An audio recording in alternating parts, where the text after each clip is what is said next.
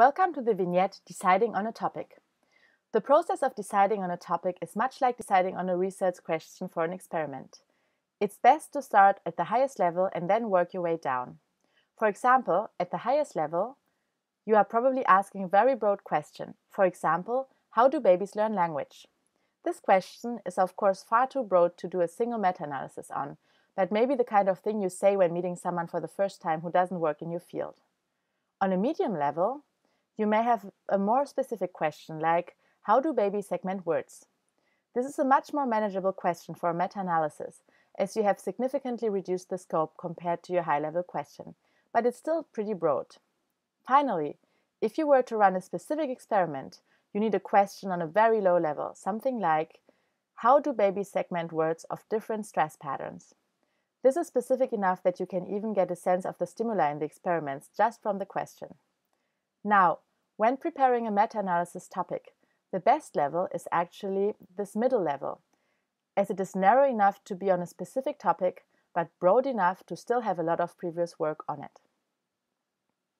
There are a few more questions you should ask yourself about your chosen topic before starting your meta-analysis, such as, is there a largely consistent dependent variable across all or most papers you'll include in your meta-analysis?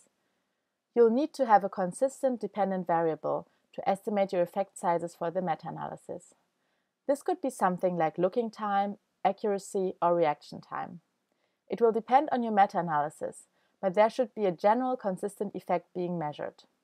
It's okay if there is some variation across studies in the exact measure, but they should be broadly comparable. Also important, is there a homogeneous population if testing humans?